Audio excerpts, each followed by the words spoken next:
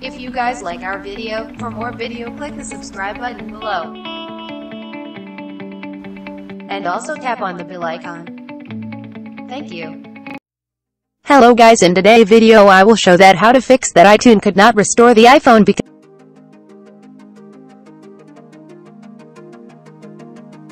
the backup was corrupt or not compatible with the iPhone that is being restored.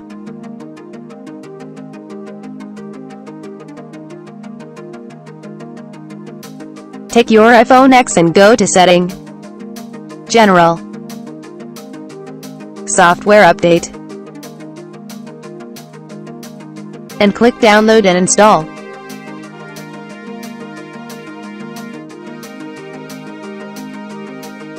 After installing the iOS 11.1.2, then reconnect your iPhone X to iTunes.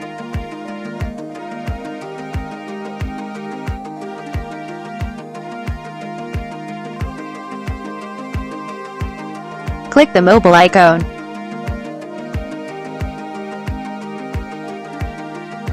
Take this computer and restore backup. Find My iPhone must be turned off before iPhone can be restored. So take your phone, go to Setting, Account Passwords, iCloud, go to Bottom, and turn off Find My iPhone.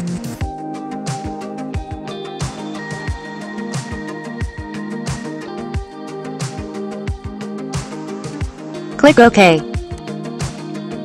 Then click again Restore Backup. Restore. You are done. Thanks for watching, and if you have any question please comment below. And do not forget to subscribe, like and share.